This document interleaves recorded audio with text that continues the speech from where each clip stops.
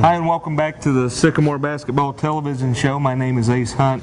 I'm the Director of Media Relations here at Indiana State University. I'm here with the head coach of the women's team, Joey Wells. And Coach Wells, it's been a while since we talked to each other. Let's talk about the win at St. John's first. Big time win on the road against a nationally ranked team. That had to feel really good. It did. It felt great. You know, it was a great way to go into our Christmas break. The players did a great job. You know, we played back-to-back games. We did some sightseeing. We had a lot of distractions when we were down in New York, but they handled it great. And then they came in and played a great team. You know, they were ranked 25th at the time. Hadn't lost at home in a while, and so it was really good for us to get started our break that way. And then I think we kind of still on break a little bit right now.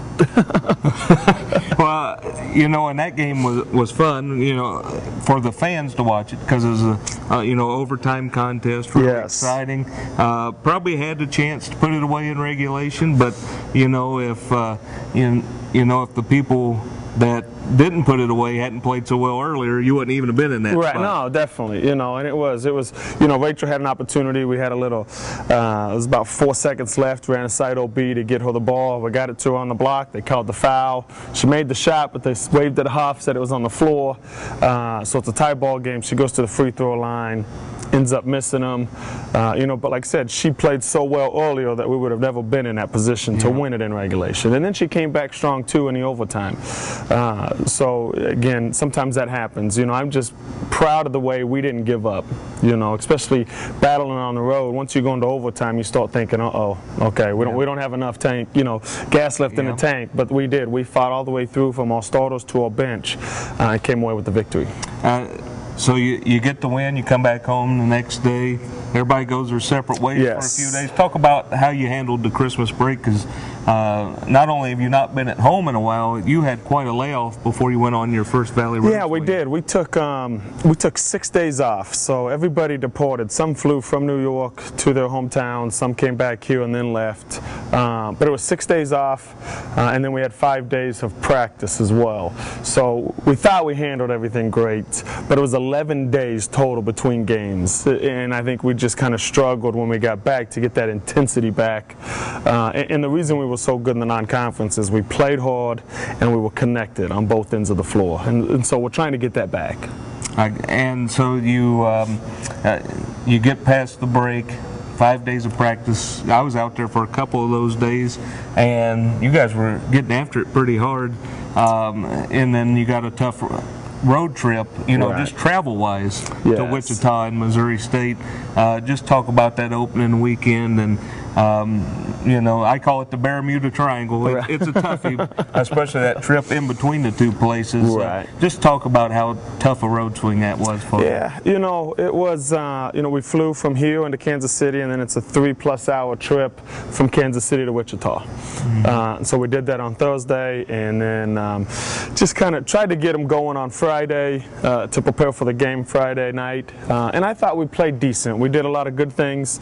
We didn't do enough good things to beat Wichita.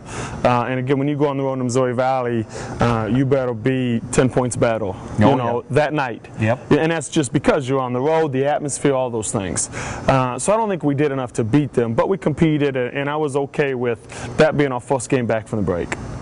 But I don't think we recovered, because then, you know, Saturday you have that, I can't remember, it was a 3-hour drive from Wichita State to Missouri State. And it seems like 7.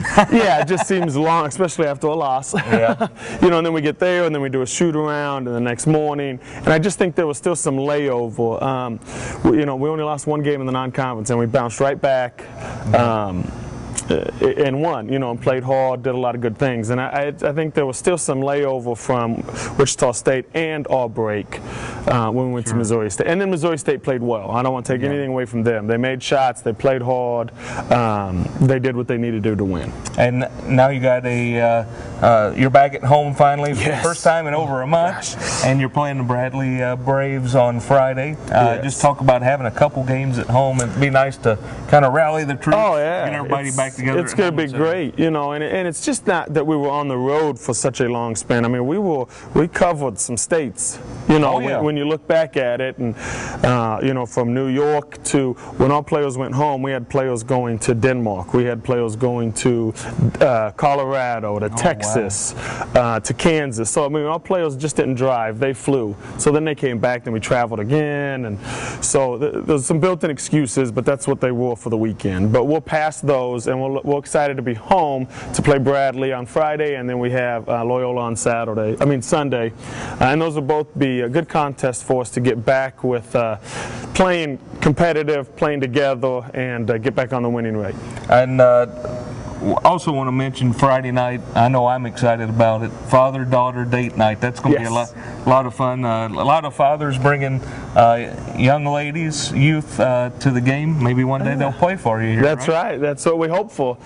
So yeah, please get your daughter, bring them on out, and enjoy the game on Friday night. Well, Coach, good luck against Bradley and Loyola. Back in my day, it used to be Bradley and Northern Iowa on the same weekend. They've It's always changed changed now. Bradley. Thanks a lot. I'm glad you said that. I had to look down there. It's Indiana State against Bradley on Friday, Loyola on Sunday at the Holman Center. We hope to see you all inside Holman Center for some exciting Missouri Valley basketball action. You're watching the Indiana State Basketball Show.